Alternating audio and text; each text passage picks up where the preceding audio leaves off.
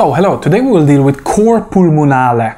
This is, as the name implies, a heart disease caused by lung disease. Cor will stand for heart in this case, pulmonale will stand for lung. So it's a heart disease, right ventricular heart disease caused by lung disease. Why? The right ventricle is pumping blood to the lungs. If the pressure of blood builds up in the lung because we have a lung disease and the lung does not function good, the right ventricle cannot pump blood to the lung properly, then the right ventricle will be exhausted. It tries and tries to pump blood to the lungs, but it cannot do it because the pressure is so high, because we have a lung disease. And then it gets exhausted and we get heart failure, right ventricular heart failure. Good. And the most common cause, we'll deal with the causes here today. The most common cause is actually COPD. This is a chronic disease, chronic lung disease, chronic obstructive pulmonary disease. And we can divide the causes into acute and chronic. Acute ones are, for example, when we have pulmonary embolism. This is happening very quickly. Acute means something related to time. Is it fast? Or is it a longer period, month or years?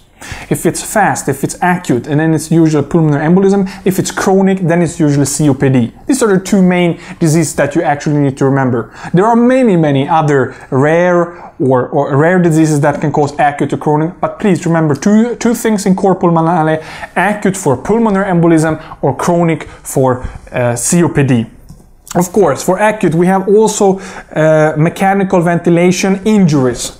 When we're ventilating the patient mechanically, for example, anesthesiologists do that, then they can damage the lung and thereby cause an acute Cor Pulmonale. But this is rare, okay?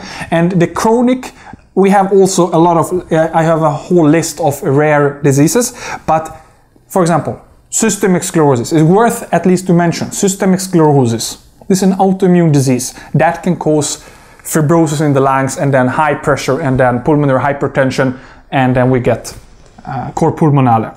Also, we have interstitial fibrosis, pulmonary interstitial fibrosis. Or we have, for example, during surgery, the patient's lung is cut and it's getting a trauma to it, and therefore the lung is not functioning and the pressure builds up, and then you get Cor Pulmonale.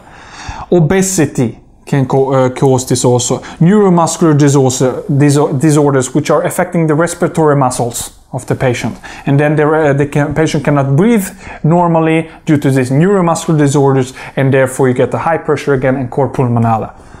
Good, I think that is enough. So I want to just you to remember two things in this presentation: pulmonary embolism of acute type of Cor Pulmonale and COPD for chronic type, but you can also remember systemic sclerosis or pulmonary interstitial fibrosis and so on. There are many others that can cause it, but the main concept I want you to remember is that Cor Pulmonale, as the name suggests, is a heart disease, right ventricular heart disease caused by a lung disease, and the pressure builds up. We get pulmonary hypertension, it means, and therefore the right ventricle gets exhausted because it cannot pump the blood to the lung so good, and the patient gets heart failure, and the heart failure is very dangerous because the patient can die. So Cor Pulmonale is very important to treat, otherwise you get heart failure and you can die. So please remember two things, as I said: pulmonary embolism and COPD causing Cor Pulmonale. Thank you very much for listening.